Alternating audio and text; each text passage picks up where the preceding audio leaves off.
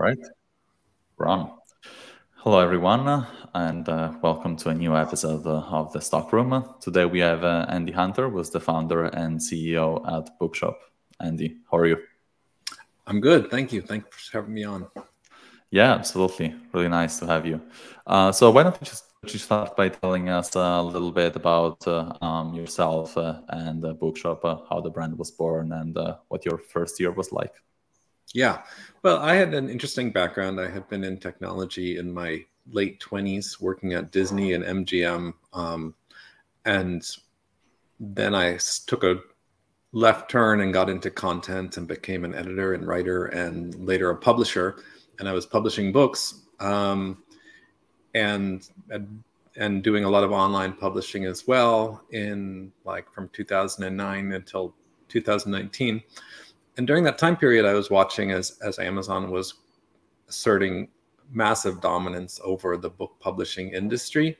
And I was particularly concerned with its effect on small businesses, notably independent local bookstores that contribute a lot to the culture around books and also contribute a lot to literacy and the importance of books in the communities that they serve.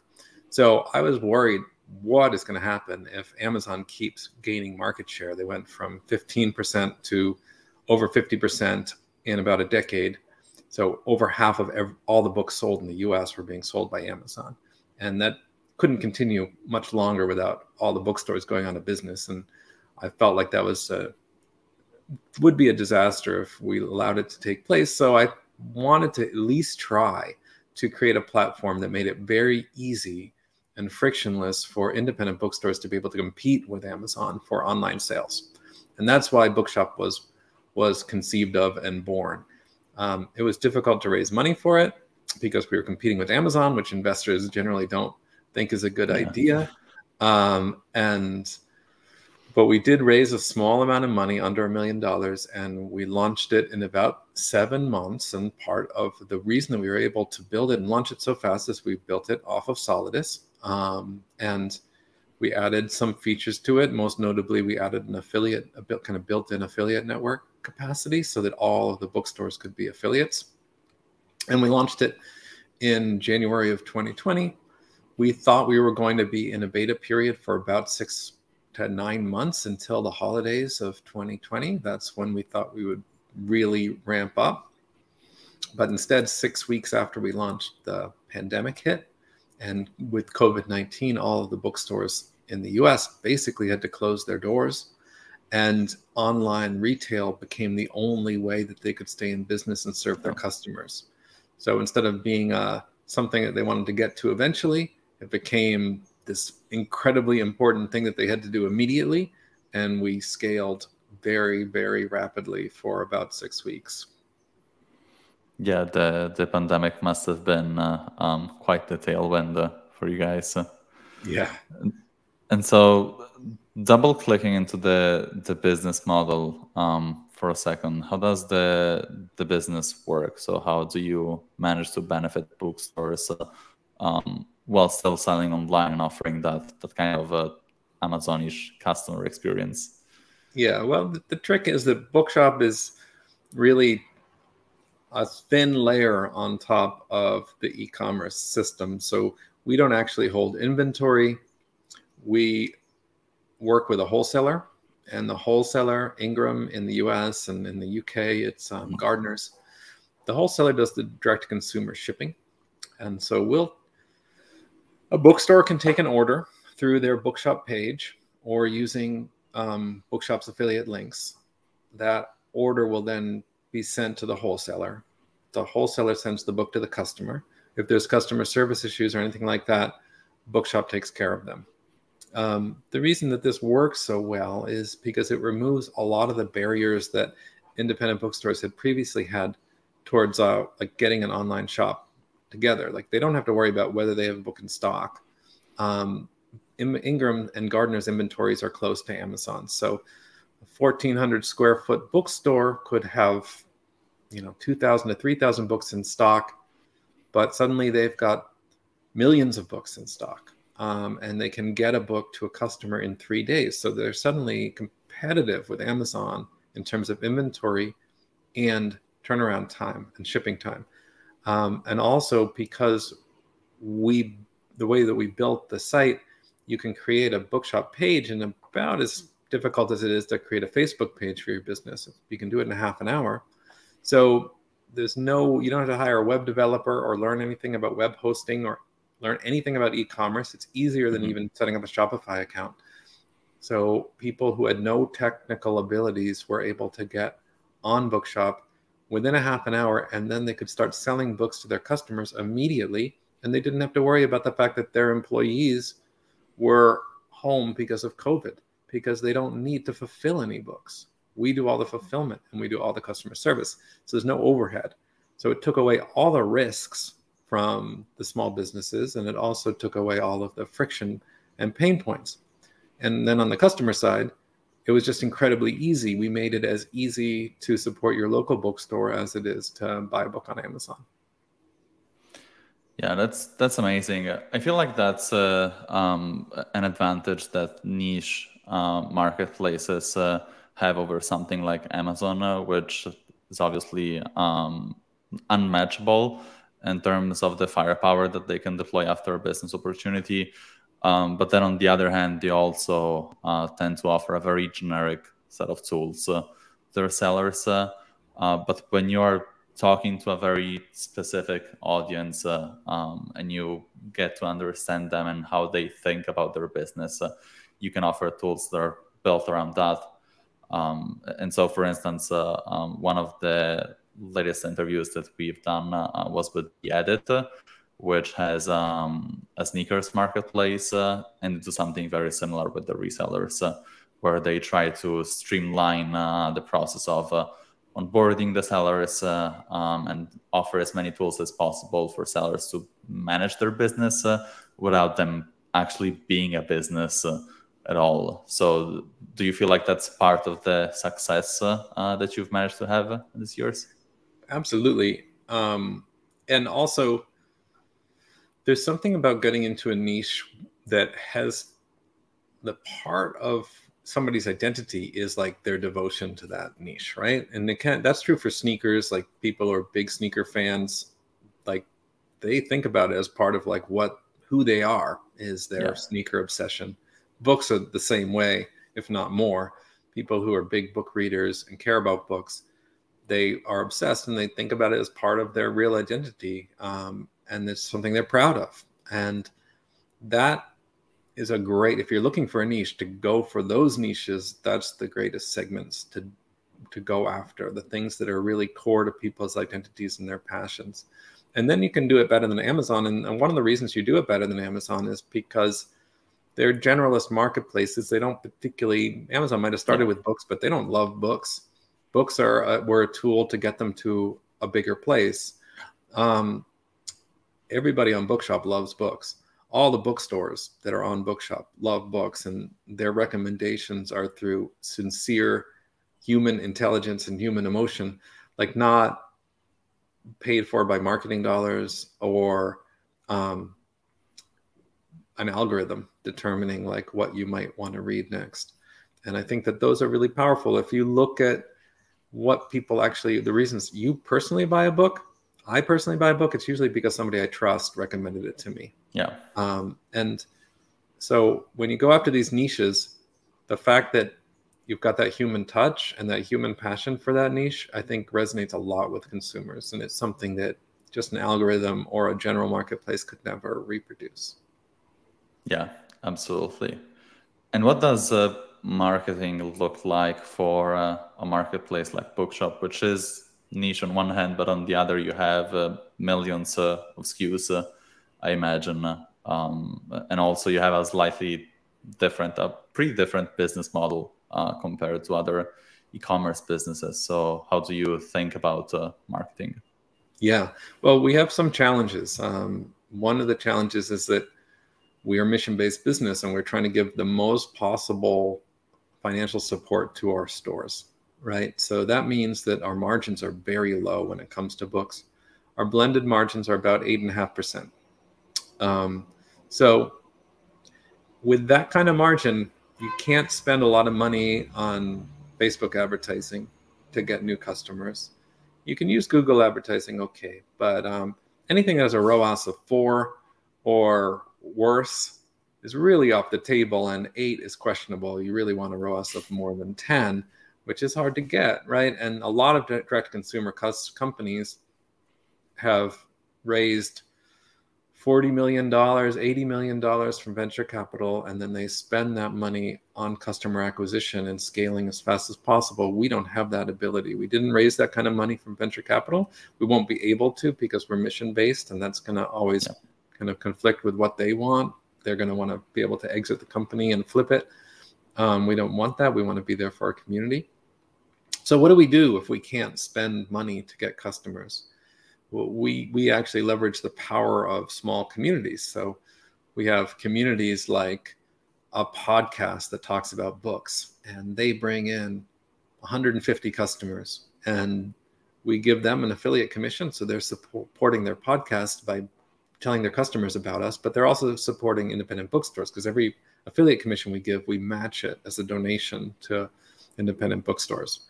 And if we bring in a bookstore, they might bring in 1,000 customers. If we bring in BuzzFeed or a major media affiliate like The Atlantic, we can bring in, 10,000 customers. And so all of these together combined are over 2 million customers now that we've acquired through leveraging these small communities and bringing them in. And then, the affiliates market to their own people and bring them in. And so we don't have to spend that money. We spend the money on affiliate commissions to those customers, but that's okay. That's kind of it's kind of our ethics, because we want everybody to benefit from this model. This is not a winner take all model. It's a winner share all model. And so everybody is supported. If you're an author and you use Bookshop links, you can support yourself through a commission, and you're supporting independent bookstores. If you're an organization, literary magazine, a literary festival, everybody can participate and support themselves and bookstores at the same time. Yeah, absolutely. And if I may get technical there for a second, how do you, if you manage to do it, how do you manage to measure attribution for these more top of funnel awareness-based channels like, let's say, the podcast or local communities where it's more about word of mouth than sharing links most of the time? So did you manage to crack that problem, or is it more about just direction and trends over time? I mean, we can see if somebody actually sold it where they benefited a particular store or affiliate. We can see that, of course, because that is done through a custom link. And so we cookie that user when they come to the site, and we credit that transaction. So we know if Nebula was a Bookshop affiliate and you had a certain number of sales, we could attribute those to you. That's easy. The top of funnel stuff is definitely trickier. We do have a kind of a dashboard and cookie system for the podcast advertising that we do. A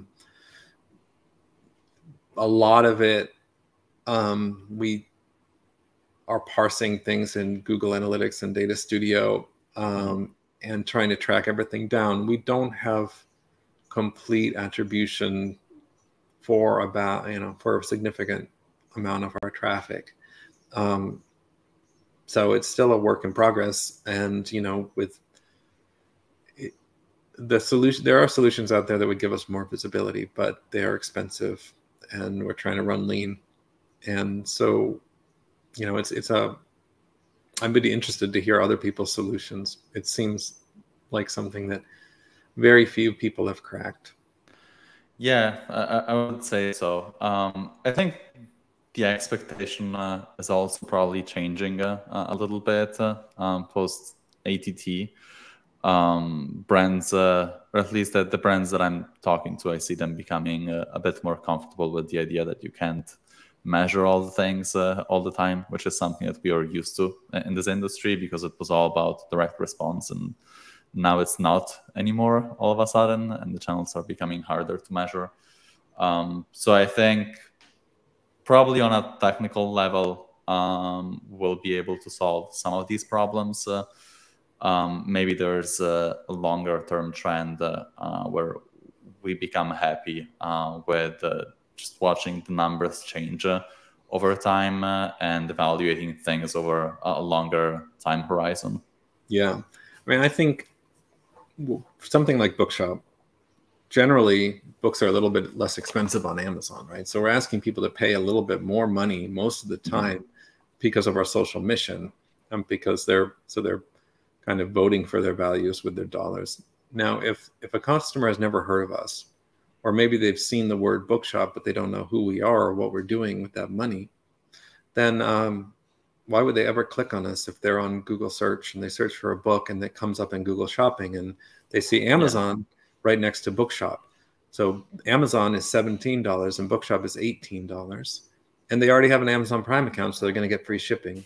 So why would they possibly click on Bookshop? That's the only answer to that is top of the funnel marketing, where you have to, publicity and brand awareness, which is going to be really hard to track, but we can see it because we can see, some people, when they see Bookshop on Google Shopping, they'll click that instead of Amazon or Target or Barnes & Noble or Waterstones or whatever.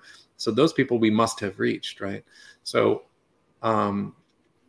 so that's kind of the indicators that we can have is what's our conversion rate for various channels that where our value proposition is not really visible. I wish that Google Shopping would have a way to put a little bit of information about your business on the card, but they can't. They can't even put 140 characters about yourself on the card. You can just put your brand, your company name, and the price and the product name, and like what you charge for shipping. Like, we're never going to win if that's the only metrics that we're judged on, because there's no way to put anything about social responsibility in those cards. So we have to tell our story and make sure enough customers know about our story so that they will choose us in these kind of neutral situations. Or if they're on the New York Times and the New York Times has done a book review, the New York Times will have a buy this book button, and it'll have a link to Amazon and a link to Bookshop. But again, it doesn't say what that Bookshop link does. It doesn't say this supports local independent bookstores. It just says Bookshop. So if we don't do top of the funnel marketing and brand awareness, we're going to lose in all those situations. So it's really important for us, even if we can't track it. Yeah, absolutely. Yeah, I think the rise of zero-click content and zero-click searches is something that will change the landscape a little bit. And it's something that we're watching where everything is becoming a bit more standardized because third-party data is harder to access. It's harder to share data across platforms. Every platform out there is trying to own more and more of the e-commerce funnel. But as a result, if you don't have a very unique, recognizable product or a unique, recognizable brand, you're probably worse off than before because you don't get the chance to tell your story in those kind of channels unless they change and improve on the functionality over the coming years.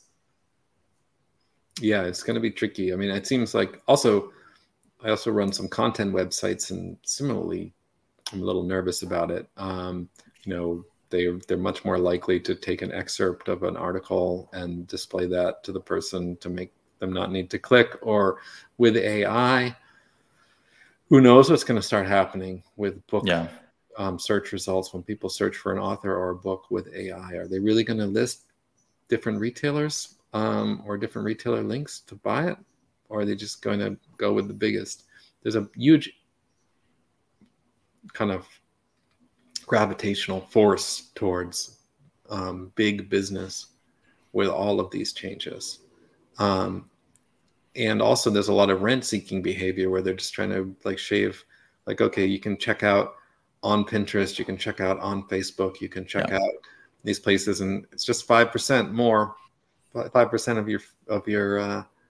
of your transaction goes to what used to be a social media referrer to your site, and now becomes like rent-seeking audience aggregator of some kind. I don't know where it all ends, but I do think it's a very challenging environment to navigate. Yeah, absolutely. I think just a couple of weeks ago, brands started realizing that Facebook was directing more and more of their audience to Facebook shops and Instagram shops rather than a brand's own D2C website. And I mean, it's double-edged sword. On one hand, it improves the reliability of signaling and attribution and so on, and allows you to make better decisions. On the other, that's a customer that is transacting on an external platform and not on your own website. And so that creates a whole bunch of problems for you potentially. So I'm also not sure where it will land or how it will develop over time, but it's definitely interesting to watch. Yeah.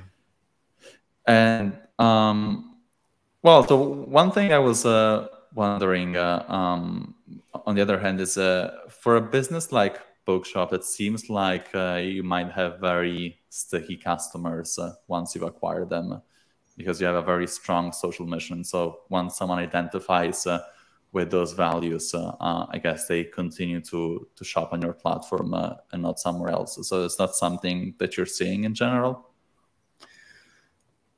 We definitely have those sticky customers, and we can see that customers that buy from us 4 or 5 times are basically our customers forever.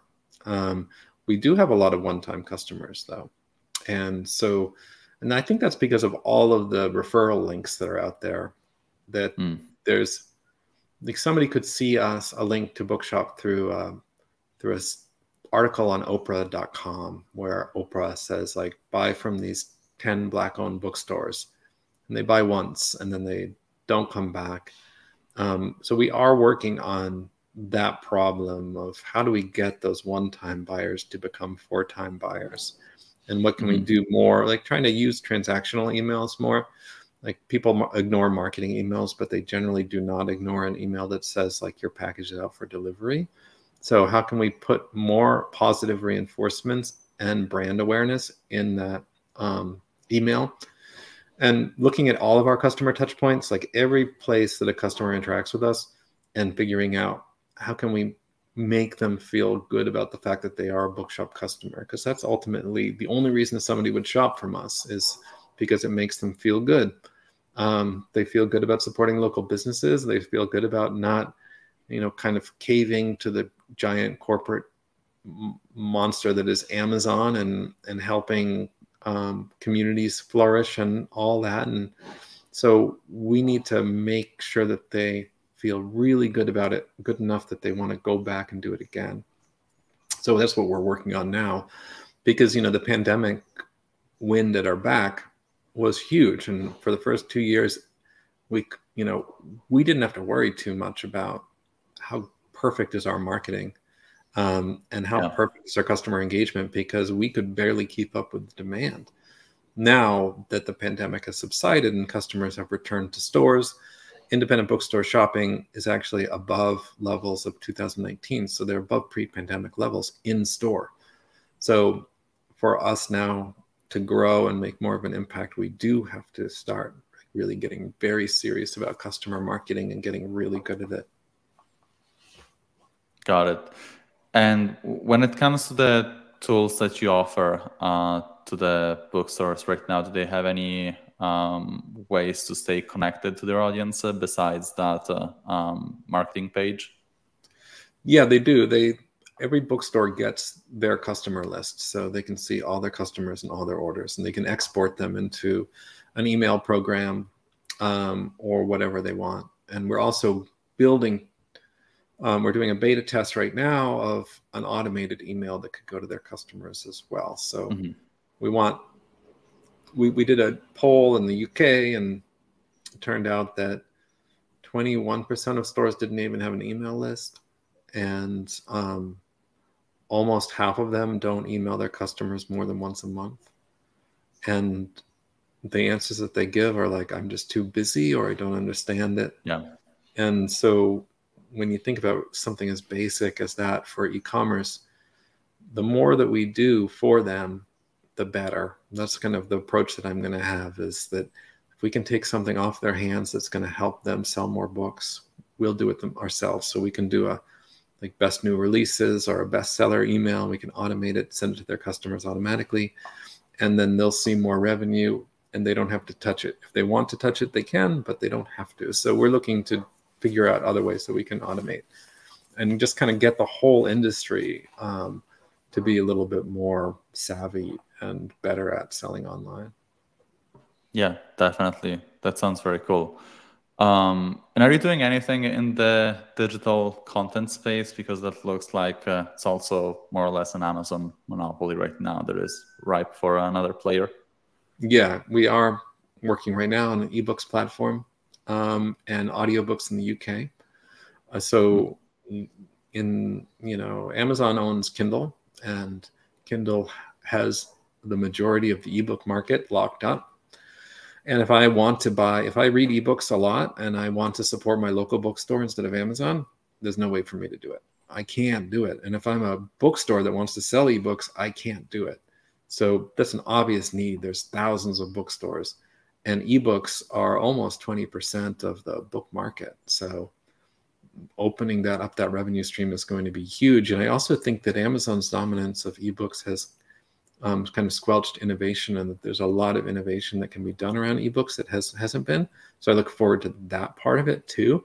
And maybe we can actually create an experience that people love and get some Amazon customers to abandon their Kindles for us. And so that's going to be really important. That's going to open up more revenue to bookstores, and it's going to help future-proof bookstores too. As content changes, it's going to be really important for them to be able to have a platform where they can adapt. Like audiobooks, for example, are growing a lot. And independent bookstores in the UK don't really have a way to capture that, so we're going to give them one. Yeah. Awesome. So are you saying we can expect to see a Bookshop reader at some point? Bookshop reader and a Bookshop app on Android and iPhone, and also a web-based, browser-based experience, and that will be coming in Q1 2024. Amazing. How would you say the experience of building such a strongly tech-driven company changes the typical processes of running an e-commerce business? Does it require new skill sets, a different approach at building things? Do you have a perspective on that? Yeah, I think it does require new skill sets. I mean, for me, I had done a lot of businesses that had important digital components, but here we're trying to kind of invent a new platform and a new way of doing e-commerce for small businesses, and we want it to be able to scale and improve. So building a development team that was up to the challenge and who is also mission aligned has been an ongoing process. I feel like really good about where we're at right now, and just understanding that the investment will pay off, because there's a lot of pressure to just say, okay, well, let's make Shopify work. Yeah. But if you do that, you might reduce your dev costs and speed things up somewhat. But then you don't have control of your business, and you won't have any competitive advantages that everyone else doesn't have. So if you really are interested in innovating, I think building it yourself is the way to go. And we are trying to be more innovative than just like an average e-commerce shop. If we were just an online bookseller, it would be crazy for us to build everything that we're building. But we're not just an online bookseller. We're a collective, kind of a collaboration of thousands of small booksellers all selling online. Yeah, I definitely feel like that's a pretty strong component with marketplaces, because your value add is not a product in itself, it's more a shopping experience. And so if you don't own the shopping experience and the tech that powers it, you basically don't have a business. You just have a marketing plan. So I definitely hear you there. And what else can we expect to see from Bookshop over the next year? Well, over the next year, it's pretty much what I've described. We want to build out the electronic books platform. And so we're competing with Amazon's Kindle, we're competing with Amazon's Audible, we're competing with Amazon's physical books, and we're giving booksellers new revenue streams. We're also looking at all of our customer experience and all of our customer touch points to make them feel really good about shopping, looking at things like loyalty programs, celebrating them when they've reached certain milestones, allowing them to do things like set reading goals and other things that will gamify the experience a little bit and make them very invested in what we're doing. And just making the site faster and better and improving our site structure, improving like all the basic building blocks of an e-commerce business to take care of them. So for the next year, that's our focus. And then after that, hopefully we'll do some other new exciting stuff that'll help us grow and become bigger. Awesome. And what's the ideal outcome for a bookshop? You mentioned that you're looking to build a business that can stand the test of time. I don't think you'll sell to Amazon for obvious reasons. So what's the ideal exit? Or not an exit, what's the ideal outcome? Yeah, I mean, the ideal outcome for me is that independent bookstores sell their fair share of books online, direct to consumer. And right now, they're around 10% of the market in the US, the book market overall. But online, they're 1.5 to 2%, right? So for my ideal outcome is that they grow 5 times. The presence of independent bookstores grow 5x online, and that in that case we would grow 5x, and that at that point online revenue would be a really sustaining part of these businesses, and it would make doing business as booksellers much easier. It would make paying their staff fair wages much easier. So that's my goal for now. And my crazy goal, stretch goals, are to take the bookshop model and apply it to other industries in the same way that Amazon started with books and then went into other verticals. Like I've got a local toy store that I love that almost went out of business during the pandemic. Toy stores are curators too. They could benefit from a model like Bookshop, and buying toys on Amazon is not a great experience. There's bike shops, there's beauty supply stores, there's hardware stores, there's all kinds of local small businesses that are all under great pressure because of the rise of giants like Amazon or Walmart, and giving them an umbrella kind of organization and platform where they can have a market power that's the sum of their parts or more than the sum of their parts, I think is potentially really powerful, and nobody has quite done it. And so like a long term 25-year legacy, that's what I really like to be able to do. We'll see if we get there. I need to get books right first, and we're only in year 3 of books, so a couple more years really focused on books, and then we'll look at the rest of the world. I look forward to seeing that. All right, I think that's it. Andy, thank you so much for your time. I think Bookshop is quite frankly amazing, what you've managed to achieve, and the kind of vision that you have for the business is something that is really rare in this industry. So I look forward to seeing you succeed over the coming years. Thank you so much. Thank you so much. Thanks for having me. Thank you.